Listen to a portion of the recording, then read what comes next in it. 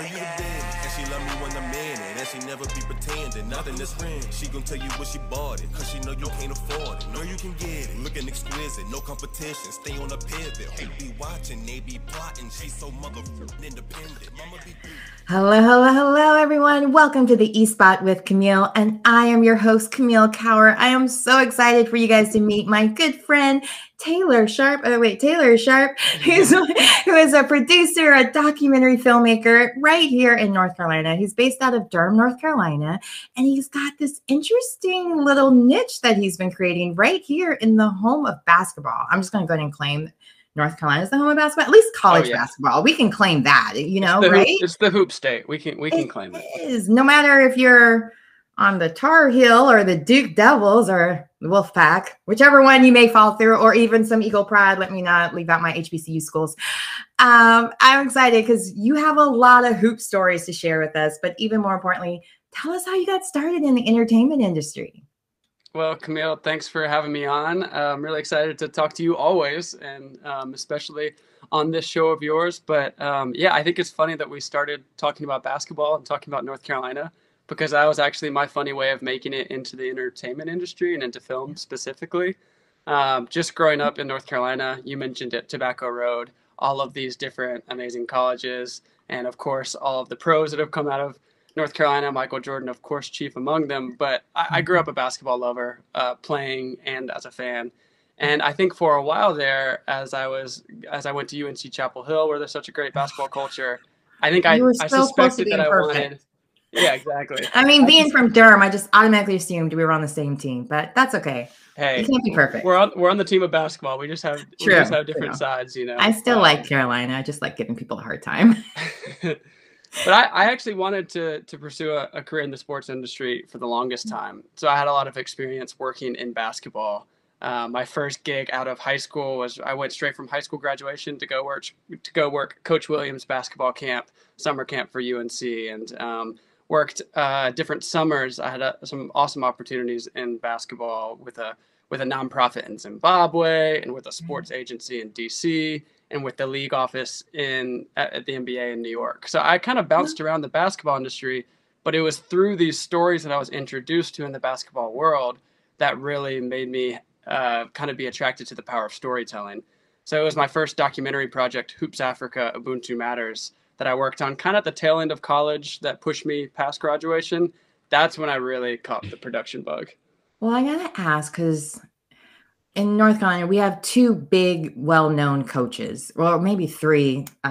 Speaking of Dean Smith as well, who's already passed. But working with Roy Williams, that's huge. So what was it like working with him? Because he's well-known for, he's helped Carolina win quite a few championships. So what was it like working underneath him? To start working with him, that's huge.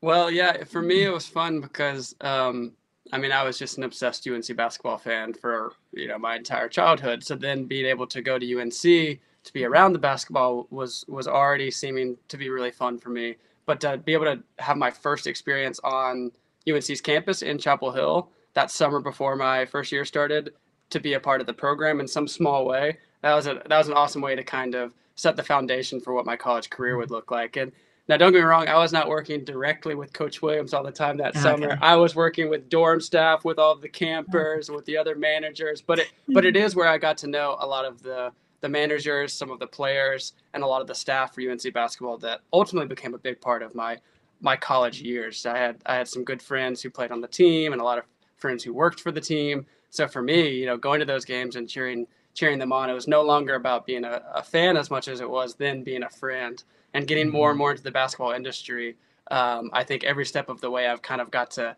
get an idea of what basketball means to people, whether it's as a player, as a fan, as someone who works there. So it's fun now that a lot of my storytelling projects have continued to center on basketball, because it's a world I have such familiarity and so many connections within, that I think I can navigate it well for documentary work and scripted work. And I think it's so great that you're doing it, because they always say, follow your passion. If you do what you love, you never work a day in your life. And to be a fan, to know that you wanted to work in the sports entertainment industry, that can be a dream that not many get to follow through. And to be able to follow through and work at, that stadium is huge, and just the energy in there. I've been there a few times, and no matter if you're a fan of Carolina or not, it's impossible to recreate, and to be able to in your films like bring that kind of energy into it because you are a fan, because you grew up around it. I'm sure it brings a different narrative to your storytelling. So tell us a little bit more about how you were able to start with Hoops Africa, and what brought, coming from North Carolina, going to Africa, like what made you make that bridge, that connection? Because you wouldn't automatically make that assumption, but I was around when Mac Tarjai was at Carolina, so I automatically think of the fact like that makes sense, because there was kind of like a pipeline at one point where there was a lot of athletes that were from Africa that were playing basketball. So tell a little bit more about that. Yeah, for me, I mean, I think at some point my relation to sports kind of evolved to where sports was less about fandom and more about community. And as an extension of that, I think I recognized it could be a vehicle for social impact. So that's when I really got invested in sports in a deeper way, kind of more recently as I got through college and afterwards, is kind of realizing how to harness the attention and the power of sport for good in some way. And that's where How Hoops Africa, the first documentary, came together. I had spent a summer, it was the summer after my first year at UNC. So I was 18, turned 19 while I was over there. And I spent this 2-month period volunteering with this awesome basketball nonprofit called Hoops for Hope.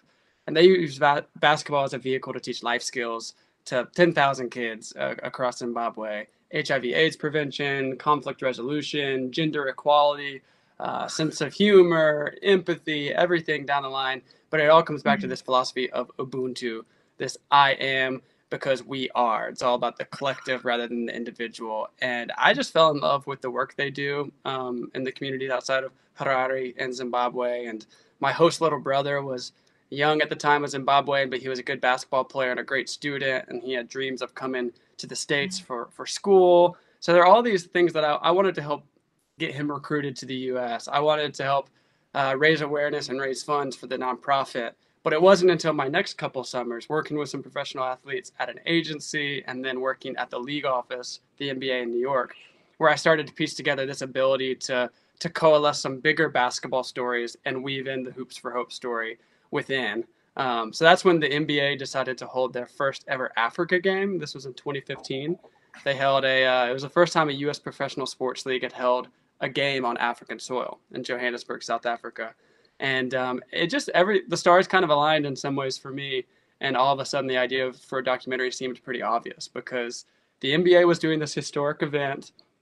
Hoops for Hope, the nonprofit that I love so much, was invited to come and do life skills clinics at the games, kind of surrounding with some local kids. And my host little brother, Watita, he was selected as a top prospect for a top skills academy for top prospects on the African continent. So all of a sudden, I just realized there's this huge NBA thing happening, but also Hoops for Hope is there and Watita's there, and we should blend all of these stories. So that's what Hoops Africa became, was this collection of African basketball stories and really promoting the growth of the game and kind of the impact that the game can have on society. Just so perfect how the stars just kind of aligned for you, where all the signs were there for you to make this documentary. So what was that first step like when you decided, okay, I'm going to do this? Who did you reach out to? Who were your mentors? Who helped you along the way? Well, this is a wonderful story, and I always want to tell it too, to give credit to my partner on that film, Dan Hedges. And actually, coincidentally, I met him on my flight home from the first time from Zimbabwe. I had this 17-hour flight home, and my in-flight entertainment system, the TV in front of you on the seat, was broken, and I'd read all my books for that summer, and I think my phone was out of battery, and so the flight attendant was trying to move me to a different seat, and there were no open seats. The in-flight entertainment system rebooted, but still didn't work. But fortunately, I had this guy sitting next to me who was like, hey, we can switch off some, you can take my seat and watch the movies while I sleep, and vice versa. And it turns out this guy, Dan, was a cinematographer also from North Carolina. Just happened to be on this flight from Johannesburg to JFK, I think. So we ended up forming a really fun friendship on that flight and kind of vowed to hopefully one day return to Zimbabwe to bring these stories of Hoops for Hope and Watita to life. So later, a couple years, fast forward, once I was starting to get my footing in the basketball industry and I saw this opportunity to tell this story, I went back to Dan and said, okay, if we can get access to these games, if we can raise just a tiny bit of money to get us over there, would you be willing to head over to Zimbabwe and to South Africa with me to tell this NBA Africa game story and to tell the Hoops for Hope story? And fortunately, 2 years later, he was down to kind of go out on a limb with me and to start this project. And that was my first actual film project. So I credit Dan a lot because he had done a lot of, he had done a documentary before, and he served as DP on a lot of commercial projects. And so he had been in the industry. He's 10 years older than me or so. So it was nice to have someone much more experienced than myself who really knew the technical side of it.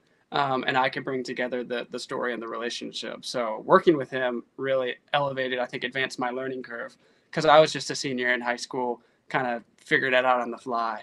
But fortunately, the NBA gave a lot of, they opened a lot of doors for us, or maybe more specifically, I knocked on a lot of doors, and fortunately, they opened a couple of them along the way, but a couple big ones that granted us access to be at the Africa game in 2015, and some amazing NBA players and people with the league were interviewed, from Adam Silver to Chris Paul to Luol Deng to Giannis Antetokounmpo, all these big names, Paul Pierce, Doc Rivers, ultimately kind of heard the spirit of Ubuntu and understood why we wanted to make the film, and they all got on board. And looking back, I mean, that was huge for where I am now, is to have all of these Hall of Fame basketball players be willing to be interviewed in this first-time filmmaker college kid project.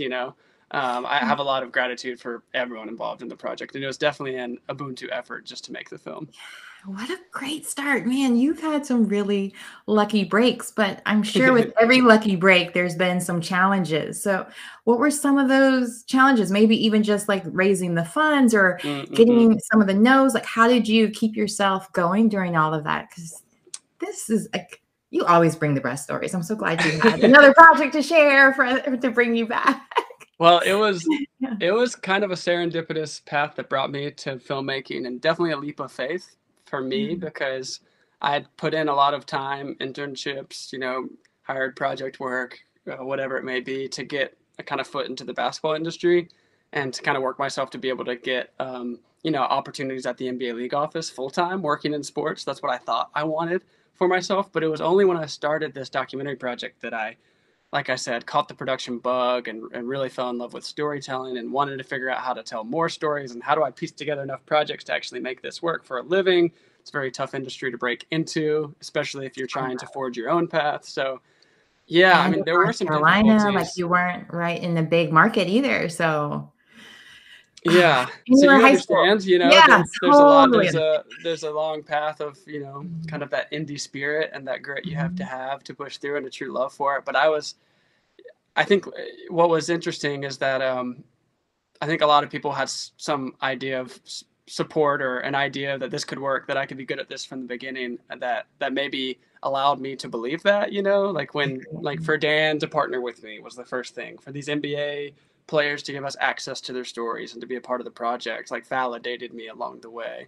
Ultimately, I think that when I was finishing up my senior year, I had the decision, okay, go get a full-time job at the NBA, working kind of on the business side of the sport, or finish out this documentary in a bigger way, see where the momentum takes us, kind of turn it into a feature film, continue to see what interviews we can get, what distribution we can get.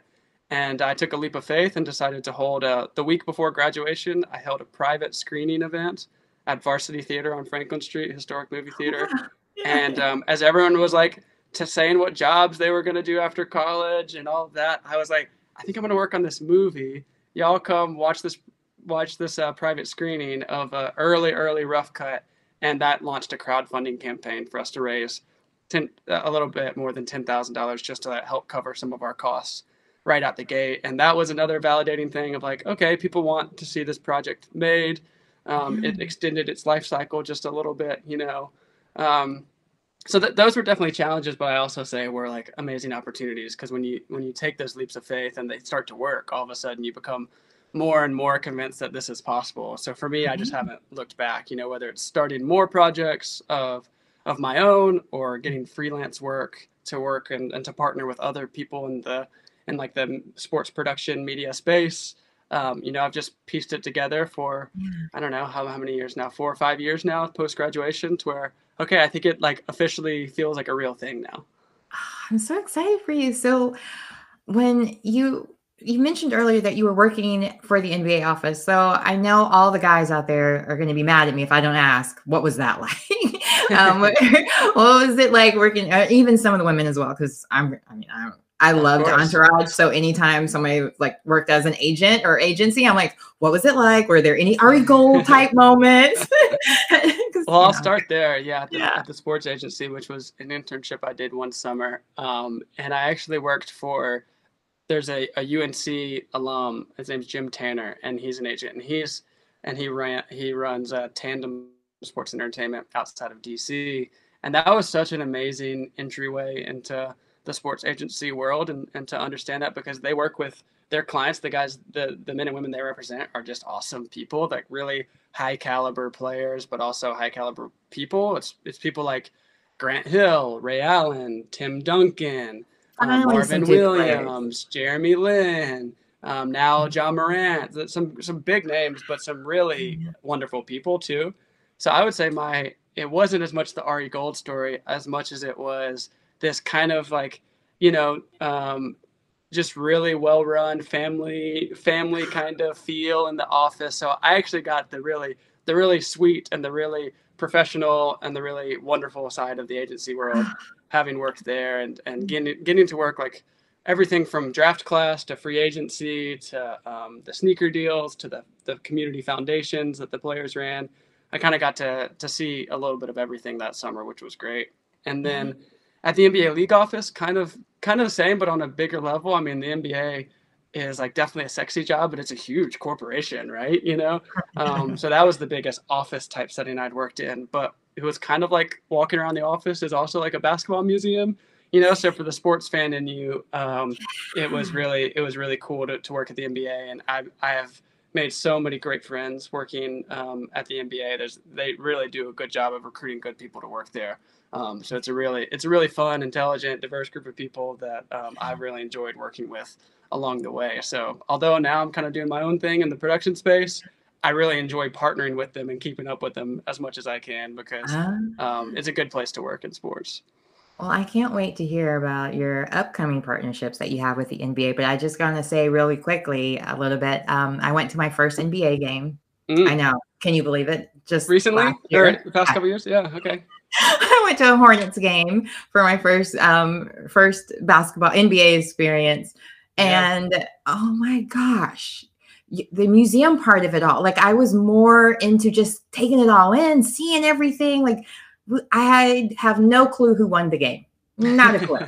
It was just the entire experience of talking to everyone, meeting everyone, seeing everything, and the DJs, the experience of it all. And I can't imagine what it was like going to work every day. I'm sure you were very excited about going to work every day, because every day brought new opportunities and excitements. But was there ever a day where you're like, this is the coolest job ever, or one of the most exciting experiences you had? Because I mean, not everybody gets to go behind the curtain at the NBA, especially in the big office. So Sure. Yeah. I mean, I think I was pretty fortunate in the different opportunities I've had at the league office, because I worked there for a few months between my junior and senior year before I started on Hoops Africa, the film. But they hired me back to do project work in like the 2 years after that. So like one of the most amazing experiences for me was when I was a second semester senior at UNC, and they hired me to go do a project at the Toronto All-Star Weekend. So here I was like ditching class for a couple days on Thursday, Friday, Monday, in order to go up to Toronto and to be paid to work for All-Star Weekend. And I had never had access to go to All-Star Weekends are very expensive, and we had one in Charlotte, but recently, but at that point we hadn't had one since like 95 or something like that. So I'd never been to All-Star Weekend, and it was a dream of mine to go, but pretty cost prohibitive and stuff. And then I was hired and paid to go to an All-Star Weekend, and one of the jobs I had was kind of to be like a player liaison to some VIP guests who were being judges at the dunk contest, or who were doing autograph signings or whatever.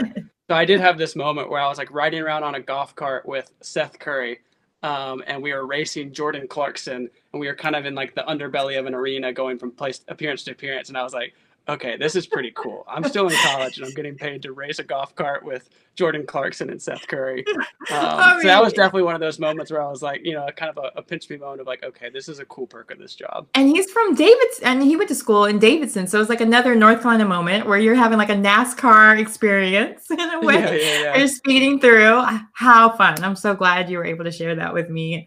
The fan in me, I had to ask. So completely off of entertainment in that sense. But, Yeah, but while we're there, I'll say another thing, because there are those like glory moments, and then there are other moments where it's a hardworking office like Yeah. any other place. But one thing I love about the NBA, and one thing I love about the global basketball community at this point, Mhm. and why I find a lot of stories I like to tell in it, is because the NBA just does such an awesome job, all things considered, of their activism and putting a priority on social impact and social justice. I think as far as like these big sports leagues, they're all big businesses, but it's cool to see the NBA kind of be a leader in a lot of ways. So that's been another way to like feel really aligned with the NBA over the years, is that they always seem, to be doing their part, in broader conversations outside of sport. And that's kind of coming back to the whole sports and social impact thing, and why a lot of my, documentaries are in that fine line and in the intersection. I think it's like the NBA has just like a host of interesting people with interesting stories, but that go far beyond the world of sport and the arena of basketball. And so that's another cool thing about the NBA, is I always felt good about working for them. Right. With everything that you were saying about the NBA and their being involved with social justice issues, and I felt like this summer they really made a point of leading that charge of showing how to do it properly, and knowing that you add that aspect into your films. How do you think moving forward that sports should handle such social justice issues, especially now that we're trying to really bridge the community back together and build a better, or climb those hills, so to speak, to build back better together? What are some of your thoughts with all of that? Well, of course, there's work to do in just about every sector. And I think this summer was just a moment where it was kind of like could no longer be ignored. What was the important things to focus on and what wasn't. And so I think amidst the pandemic, I think amidst, like a lot of unifying around finally, speaking out about injustices and stuff. I think it was like this time where the basketball world couldn't stay silent, and they needed to kind of infuse what was going on, kind of like larger contextually, societally. They needed to infuse that into the games themselves if they were going to look themselves in the mirror and be able to play these games. So I thought they did a good job of, if they're going to restart the season, to do it as safely as possible, which they did in the bubble, but then also to incorporate a lot of messaging and a lot of emphasis and a lot of intention behind using this as a time to speak out against racial injustice, and to kind of like use the platform that the league has, and to use these players with massive platforms and as mouthpieces for the Black Lives Matter movement. So I thought that was both necessary and very admirable that the NBA did that. And I think that that's only going to continue. I think definitely this was a moment where players recognized kind of their power and the power of their platform. And I think that will kind of continue to unlock new abilities for the NBA to continue to speak out. And So I thought it was wonderful how they really did a great job also just sharing how important it is about the pandemic as well, and the bubble, and explaining the importance of getting tested and being careful and social distancing and so on. And even the way that they were able to bring the audience into the different ways that they played this summer, since that we couldn't be in the crowds. And thankfully I got to at least got to go my first NBA game out of the way in real life. But there's like some more different things that the NBA has coming up, or I guess some people just saw this past week that you're involved in, where the NBA is bringing even more things to kind of make sure that people at home feel more involved with the NBA. So can you share a little bit about a kind of a portrait of a hoop or something of that matter that I'm trying to hint to?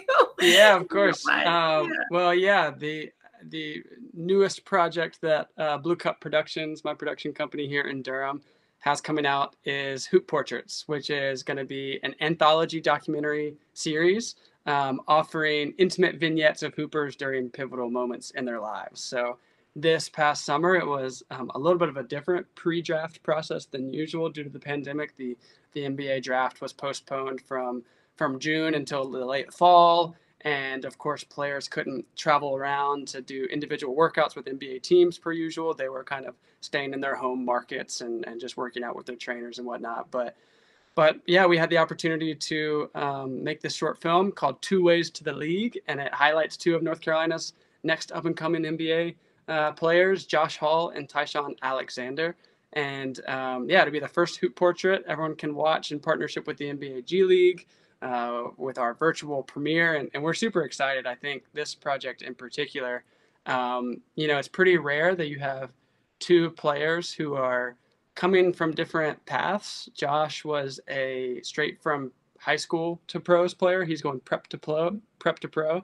And Tyshawn Alexander was a 3-year college player. So they've got different ways that they're trying to make it to the league, but they were living and training together during this offseason for the NBA draft. And we had really intimate access with them throughout to be able to cover their training and their pre-draft process all the way up to draft night with their families. So we were happy, in a time when it was pretty difficult to do documentary projects, we had the opportunity to be able to safely produce, a short film because we had two athletes, their trainer, their agent, and they were kind of already in their own bubble. So me and my small crew could come in and join them for a little bit to do this film. But super excited for everyone to check it out. And I think it'll set the tone for what this Hoop Portrait series has to offer going forward, telling these more human stories of these basketball players, looking at interesting moments in basketball players' lives, but really getting to know intimately kind of the person behind it all.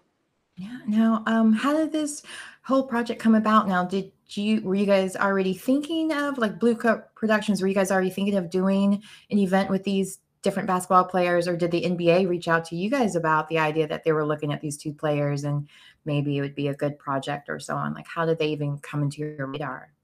Yeah, so kind of similar to the way in which I met my partner for Hoops Africa on a plane. I actually met Josh Hall, who's one of the stars of the documentary.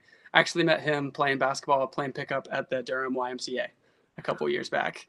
He and I randomly we ended up on the same team and had a lot of success that day. Because me and my production partner teamed up with him and a teammate in a random fifth and won 11 or 12 straight games. So we became buddies during that time. And he was, he must have still been, he was like 17 or 18 at that point. So he was an incredible player, one of the best I'd ever played with. So I knew he must be recruited and probably going D1. And he told me where all of his offers were. And so this was still pretty early on, though. So I just kind of put that story aside of, it'll be interesting to see what happens to him over the years. And we kept up over social media. But it was not until this past February, about a year ago, when he decided he was committed to NC State, and ultimately he decommitted from the team and decided to go straight to the pros. And that's when I really thought that he had this compelling journey ahead of him because, the last person to go straight from high school to the pros in North Carolina was Tracy McGrady back in the late 90s. So this is a pretty uncharted territory in terms of a North Carolina young person deciding to make this gamble on themselves, not to go showcase themselves in college, but to try to go straight to the pros.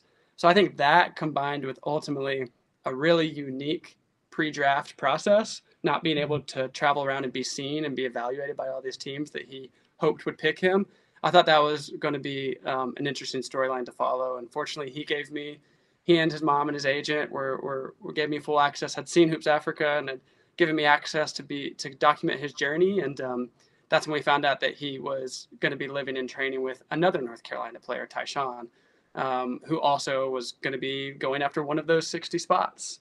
So having two players who were not guaranteed a draft pick, but kind of chasing after the same thing, yet doing it alongside one another, we thought that would be a compelling duo to follow throughout the process. And we wrapped up that film. Our last shoot day was right around draft night, and we edited it over the past couple months. And it was then that the NBA G League decided that they would love to partner with us on a virtual premiere to be able to bring this to their fans because it really I think the tone of the film really matches a lot of the branding of the league, of these people who are, these players who have this incredible opportunity to grow, and this incredible opportunity to make it to the NBA. So yeah, it seemed like a really fitting partner to partner with the G League on a virtual premiere to launch the Hoop Portraits series. And such a wholesome story too. It's nice to see, I guess, like small town heroes kind of make it into the American dream type of thing. And especially like hearing the story that they're working for such coveted spots where it's only 60, and yet they're training together to make that dream happen for both of them. Oh, I can't wait to watch it. I didn't get to see it when it premiered, so you'll have to send me a link. Maybe I can watch it. Of course. So I can watch it, have my own private screening, because man, it's hard to stay up late for all the games now. They're all so different times and different, like they keep changing. And I'm like, I can't keep up. But I just go on Twitter every once in a while. I'm like, oh, my team won. That's all that matters. Yeah, there's a lot going on. But I hope you'll like this one and others too, because it is, they are from North Carolina, and it is a path to the draft type story of these two young players' journeys to the next level. But I think too, just like the idea that it's all centered around this draft night, where essentially for these two players, for these two people, their life's work is kind of culminating in this one night. And in many ways, this night will kind of decide the fate of their professional career, or at least, launches their professional career. So to have access to that, I thought was, a really compelling way to launch this series, because I think it's something, it's pretty unique for someone in another career, right? To have all of their life's work culminate into one night. So it's inherently drama filled until the very end, this film. And hopefully a celebration of the work that these players have put in to make it to where they are, and the work that they're going to need to put in to continue to make it in the league, which I think is a reality, because every year there's 60 more guys coming in and trying to get those spots. So I think it's a pretty honest human look about what the experience is like for one of these players who's right on the fringe of getting drafted or not, and doesn't exactly know what their professional fate will be. Like, you get to watch, see if their life is getting ready to change forever. This is exciting. Well, I'm curious, speaking for yourself, what are your plans coming up next? What do you have in your horizons? What do you want to see you do next? So we have more Hoop Portraits in the works, which is great. We are going to tell the story of another North Carolina basketball player who is actually a high school basketball player who's wrapping up his high school career and will be soon announcing where he's going to play in college. So similarly, right, there's this big moment in this player's life to decide where the next however many years of his playing career will be, decide where they will take on the additional opportunities of being a student and having a scholarship. And this player in particular has a really, really interesting backstory.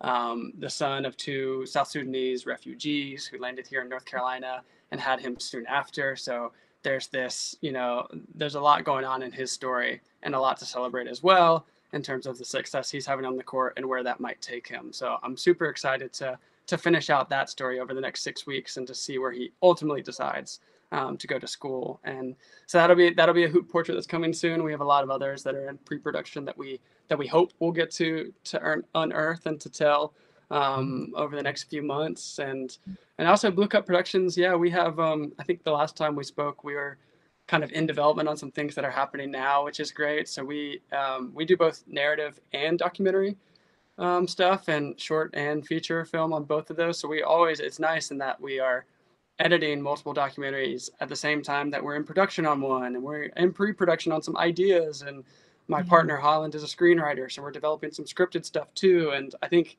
having a lot of different projects going at once, given that so many of them have different timetables or different realities of whether or not they will even come to fruition in the first place, is really good for us, because we feel like we're always actively engaged. We're kind of promoting the past thing, working on the current thing, and setting up the foundation for the future thing, which makes us feel like we're gaining a lot of momentum. So I'm hoping that the next year ultimately allows us to be able to make more stuff, because this past year I think we were kind of gearing up for the post-pandemic time that we all are waiting for. and realizing there's no time like now. So that's awesome. And I'm excited to hear all or see all the wonderful projects that are going to come out soon from Blue Cup Productions, as well as some of your features and narratives as well. So that's exciting. Now, how can everyone keep in touch with you, find out more information, or know where to follow to see the next hoop portrait and so on? Where's the best place to keep up? So if everyone wants to go out and check Hoop Portraits, that's easy. On Instagram and Twitter, we are Hoop Portraits. And bluecupproductions.com is where you can go to our website and see all of the different projects that we're working on. And me personally, I'm T-Sharp94, where I'm always interacting with your stuff and watching your interviews. So all of those are good avenues to kind of keep up with what we have going on. And hopefully there's a story that we're telling that interests some of the listeners on your show. I'm sure there's something for everyone. I mean, kind of biased towards one of your narratives called Camilla. Oh yeah, of course. I don't know why. Yeah, well, that makes sense. That makes sense. But yeah, that's. And of course, you as an actor too. I'm sure you're ready for me to talk more about the narrative stuff we're doing. Well, honestly, I was like, interviewing. If you need any interviews or actors, all of the above. Although I'm doing mainly remotely because of Virtual Academy, but still, North Carolina has tons of talented people. I'm sure I'd love to put out the casting calls whenever those moments are available. Absolutely, we are excited to. The documentaries you can sometimes do with such a small crew. It's me and one other. It's me and two others, and we've been able to be able to test and wear masks and be around small groups of people to make it possible. But narrative is more difficult, especially when you're on such a small budget, to be able to properly take all of the COVID precautions you need to. So I am very much looking forward to the day to be able to work on a narrative, another narrative work in North Carolina when we're beyond all of this. So hopefully we'll be able to collaborate on one of those in the future. Sounds like a plan. I got it on tape. No, I'm kidding. Well, again, thank you so much for joining me. And I hope you have a wonderful week. And again, you guys have to tune in, check out Taylor and Blue Cup Productions, everything they have going on. And make sure you like, subscribe, and share the eSpot with your friends. We're on podcasts, Spotify, everything else in between. So thanks again for tuning in and look forward to seeing you guys again next week. Have a great day. Thank you.